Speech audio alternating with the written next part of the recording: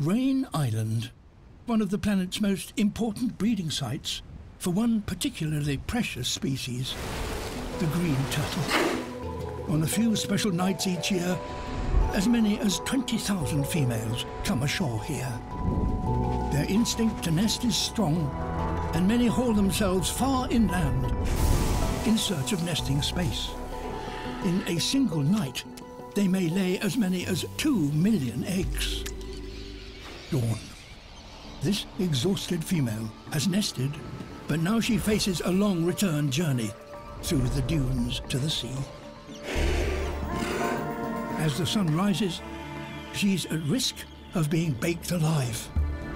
Every inch she travels is grueling, and the ebbing tide has exposed a rocky reef. It has already claimed many lives. Other females overcome by heat and exhaustion.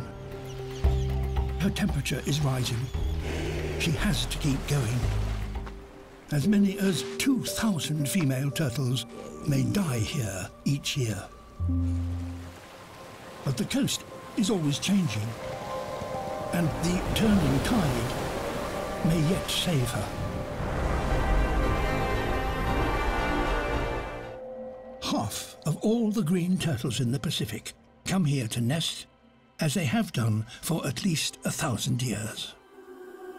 But for how much longer? If sea levels rise as predicted within the next 30 years, Raine Island will disappear beneath the waves.